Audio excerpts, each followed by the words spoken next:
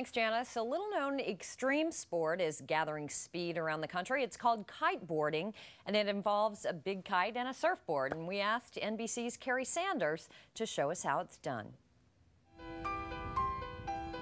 The sweet moments of summer, a gentle breeze, warm sun, a child flying a kite. But hold on, kite flying's gone extreme. Kiteboarding.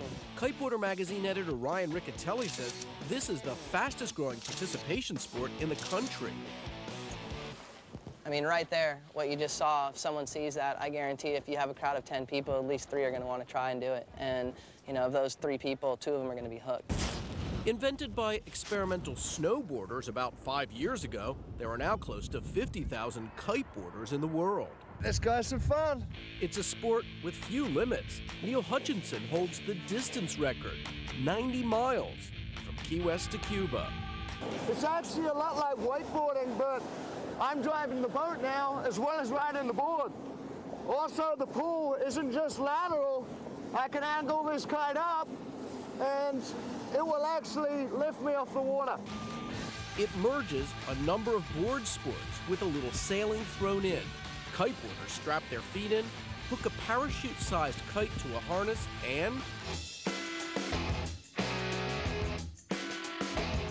a radical sport that's going mainstream. Even presidential candidate Senator John Kerry is hooked. That's him off the coast of Cape Cod earlier this year. The kite's the hardest part. The board's not too bad.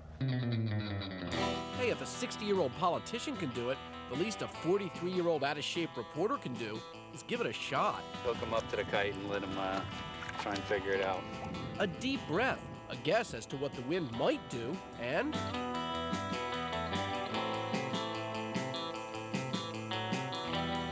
the sport is exciting, with an edge of danger.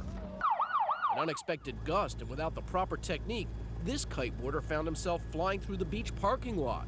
This sport is probably one of the most humbling sports. After about an hour, I get it.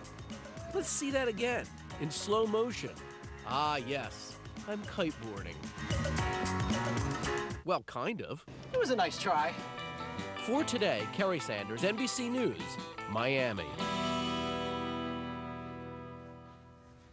And a big thanks to our own Kerry Sanders. We have with us, though, Jason Slezak, who is a professional kiteboarder. He's at Cedar Beach on Long Island, New York this morning. Hi there, Jason. Hi there, good morning. Well, I should tell people we wanted to have some kiteboarders behind you, but I know there's no wind this morning. So tell us generally, we got some pictures we can show people, but tell us, is this something that anybody can do? I mean, we just saw Kerry giving it a shot, or is this really just for thrill seekers? No, definitely. It's a very easy to learn and accessible sport with proper instruction. Walk us through kind of what the technique is. I mean, it's obviously a combination between surfing and, I don't know, windsurfing, something else. What kind of skills do you have to be able to give it a try? Do you have to know how to surf? No, just some basic balance skills, you know, learning how to fly the kites and learning how to ride the board are, you know, the 2 main parts of the sport, and it just takes a little bit of time and a little bit of practice. It looks like it would also take a lot of upper body strength because you have to pull yourself up, right? A little bit of upper body strength, not nearly as much as you would expect. You have a harness, which I'm wearing here, that you can hook into and unhook from, so the pull isn't on your arms all the time. So how fast do you get going, and how high off the water can you get? The speed record was just set at a little over 39 knots. Over in Europe, they had a speed contest. Typically, it's maybe around 25, 15 to 25 miles an hour. And, jumps range anywhere from, 10 to, on the bigger jumps, maybe 40 to even 50 feet. What kind of equipment do you need? I guess you're buying special, a special kiteboard now. This isn't just sort of a modified surfboard anymore. Is it expensive to try this? The equipment in the past few years has gotten really reasonable, very affordable and very accessible and much easier to use. There are kite-specific boards, and you can get into gear packages for right around $4.99, upwards of $17.99 depending on your price range. I know it can be dangerous if you don't know what you're doing. We saw in Kerry Sanders' piece the guy who flew into the parking lot. Have you had any really close calls like that? Nothing really major. You know, it's all in just learning to use the equipment properly, taking proper instruction from a qualified instructor, and you know, just using some common sense. As with most sports, there is also a competitive element to it. Tell us about that.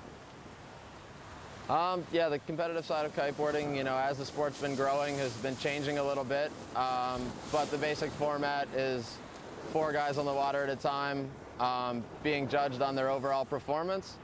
And there is, you know, a worldwide circuit and a lot of contests nationwide. Well, Jason, I got to tell you, it really does look like fun. So we appreciate you telling us about it. Thanks for joining us this morning. It's extremely addictive and very fun. Addictive. All right, well, thanks again for being here. And still to come this morning, don't lose heart. Ann and Nancy Wilson and company are going to